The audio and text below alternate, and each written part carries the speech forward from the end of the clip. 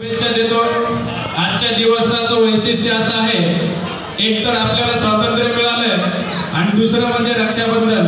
हे दोन्ही प्रोग्राम एकाच दिवशी आले, हे एक योगायोग आहे। खरं तर गेली अनेक वर्षापासून मी स्पर्धा परीक्षेचं कोचिंग देतो। अख्ख्या महाराष्ट्रामध्ये 12 ते 15 जिल्ह्यामध्ये माझे लेक्चर असतात, परंतु या कार्यक्रमाला मी आवर्जून उपस्थित राहतो गेल्या वर्षीपासून।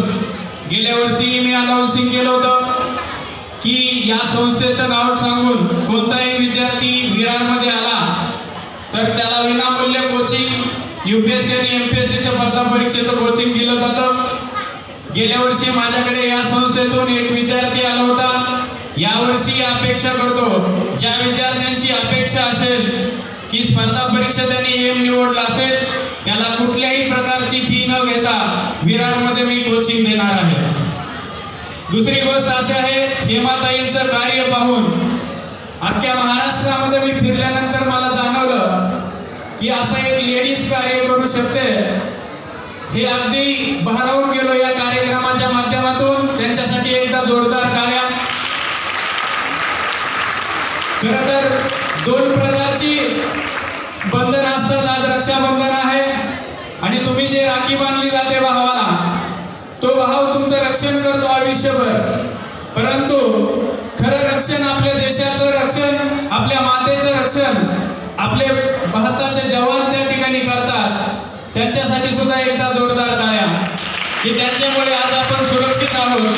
स्पर्धा परीक्षेचा विषय असू द्या, मी नेहमी विद्यार्थ्यांना मार्गदर्शन करताना सांगतो की अधिकारी का बनायचं हे स्वप्न ज्यावेळेस तुम्ही निवडता त्यावेळेस अधिकाऱ्याच्या माध्यमातून असं तुम्हाला जाणवलं पाहिजे की समाजासाठी काहीतरी आपण केलं पाहिजे। अधिकारी झाल्यानंतर प्रत्येक अधिकाऱ्याला पगार मिळतो, परंतु प्रत्येक अधिकारी काम त्या दर्जाचं करत नाही। अख्ख्या महाराष्ट्रामध्ये जर पाहिलं तुम्ही तर 368 IAS ऑफिसर आहेत, पण या 368 IAS ऑफिसर पैकी कोणत्याही टॅलेंटेड विद्यार्थ्याला विचारलं तर जेमतेम 4 ते 5 अधिकाऱ्यांची नावं तुम्हाला सांगता येतात। पण तुम्हाला या ठिकाणी विचारलं की महाराष्ट्रामध्ये तुकाराम मुंडे साहेबांना ओळखता का, तर अख्खा महाराष्ट्रावरती हात करतो। त्याचं रिझन आहे पोरांनो, काम असं करायचं की नाव झालंच पाहिजे आणि नाव असं कमवायचं की नाव घेताच काम झालं पाहिजे, आणि ते तुकाराम मुंडे साहेब करतात अख्ख्या भारतामध्ये। या महाराष्ट्राच्या पोराने अख्ख्या भारतामध्ये नाव गाजवलंय। हरियाणामध्ये एक कलेक्टर आहेत ज्यांच्या 32 वर्षामध्ये 67 बदल्या झाल्या, त्यांचं नाव आहे अशोक खेमका। दुसरे कलेक्टर आहेत आरूप शहाणे, त्यांच्या 34 वर्षामध्ये 64 बदल्या झाल्या।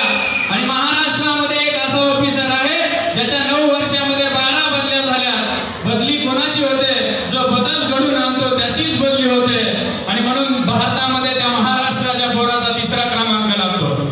मी विशेष सांगतो की अधिकारी घडत असताना मी अख्ख्या महाराष्ट्राला बोंबलून सांगतो की जर तुमच्या माझ्या हाताखाली विद्यार्थी शिकला तर त्याने असं काम केलं पाहिजे की जे अख्खा महाराष्ट्र बोलला पाहिजे की यांनी शिकवलं आहे। विशेष गोष्ट अशी आहे की गेल्या महिन्यामध्ये अख्ख्या महाराष्ट्रामधून असा एकही माणूस नाही की जो दिल्लीमध्ये जाऊन शिकवेल, आणि एकमेव मी महाराष्ट्राचा पहिला पोरगा आहे की भारतातल्या सगळ्या टॉप लेवल अकॅडमीमध्ये जाऊन लेक्चर देणार आहे। त्या अकॅडमीचं नाव आहे रवी आणि वाजीराम। त्या रवी आणि वाजीराम मध्ये 16,000 विद्यार्थी आहेत। दरवर्षी 100 ते 200 कलेक्टर घडतात, आणि महाराष्ट्रातला मी पहिला पोरगा आहे की दिल्लीच्या रवी आणि वाजीराम मध्ये कोचिंगला जाणार आहे। हे सगळ्यात मोठी गोष्ट आहे। मी नेहमी विद्यार्थ्यांना सांगतो की अधिकारी कसा असला पाहिजे, तर माझे काही आयडियल पर्सन आहेत। गेल्या लेक्चरला मी माझ्या आयडियल पर्सनचं उदाहरण सांगितलं होतं, राजेंद्र भारुड, जो भिल्ल समाजाचा पहिला कलेक्टर आहे। आजही एक असा व्यक्ती आहे, त्याची कहाणी तुम्हाला 2 मिनिटांमध्ये सांगेल, वेळ खूप आहे कमी, त्याच्यामुळे मी माझ्या ज्या आयडियल पर्सनचं व्यक्तिमत्व आहे ते तुमच्यापुढे विशेष करेल। जळगाव जिल्ह्यातला एक असा पोरगा आहे, तो एकदम शेतकरी कुटुंबामध्ये जन्माला आला। 2 वेळा त्याने यूपीएससीची परीक्षा दिली। पहिल्या यूपीएससी परीक्षेमध्ये त्याला IAS पोस्ट मिळाली नाही, IRS पोस्ट मिळाली। 2006 साली त्यांनी पुन्हा परीक्षा दिली यूपीएससीची, पण IRS ही पोस्ट मिळाली नाही, त्याला IPS पोस्ट मिळाली, आणि त्याने ठरवलं IPS पोस्ट जॉईन करायची।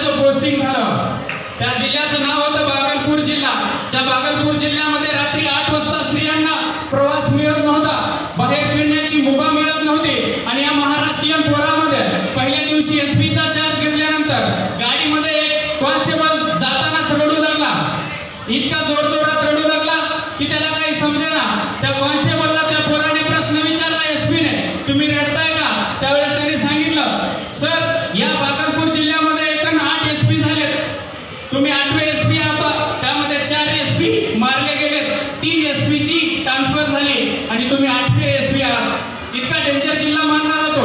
आणि मग या महाराष्ट्रीयन पोराने 7 दिवस त्या जिल्ह्याचा अभ्यास केला आणि ठरवलं परिवर्तन घडून आणायचं. असं परिवर्तन घडून आणलं, असं परिवर्तन घडून आणलं तर तुम्ही बिहारमध्ये